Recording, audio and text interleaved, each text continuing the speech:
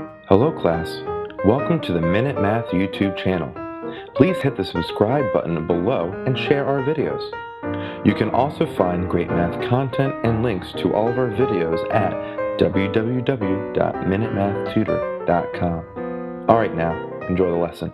Hi, I'm Sean Gannon, and this is Minute Math, and today we're learning about divisibility and factors, and we'll see if each number is divisible by which of the following. So, there are 2, 3, 5, 6, 9, 10. If I was given this number, 492, alright? Well, first thing, this is an even number, so 2 works. 2 goes into it, always going to be like that. Now let's try 3. 3 goes into 492. Okay? Well, 3 goes into 4 one time. 1 times 3 is 3. Subtract the 2, got a 1. Bring down the 9. 3 goes into 19. Okay? 3 goes into 19. That's me drawing a blank here. That's going to be 6 times. 6 times 3 is 18. Subtract the 2, got a 1. Bring down this 2. 3 goes into 12. 4 times 3 is 12. Subtract the 2, we got a 0. So since we end with a remainder of 0, 3 works. We are good. Okay, so 3 goes in evenly. Fantastic. Okay, 5. The number does not end in a 5 or 0, so 5 is out. Since 2 and 3 both work, 6 must also work as well. Now we got to check 9. Does 9 go into it? All right. So if 9 goes into 492. Well, 9 times 5 is 45. Subtract it.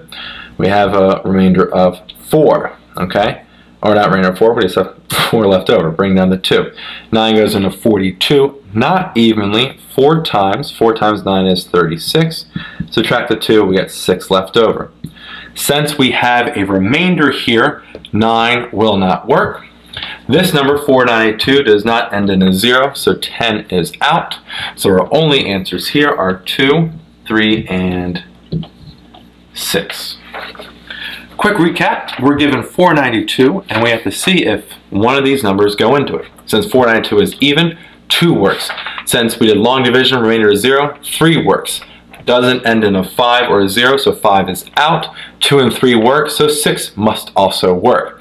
Did long division for 9, ended a remainder of 6, so 9 is out. Does not end in a 0, so 10 is out, so our final answer is just 2, 3, and 6. Hi, I'm Sean Gannon, the creator of Minute Math, and if you like this video, please hit the like button that's right there. If you have a mathematical question, just add it to the comment section below.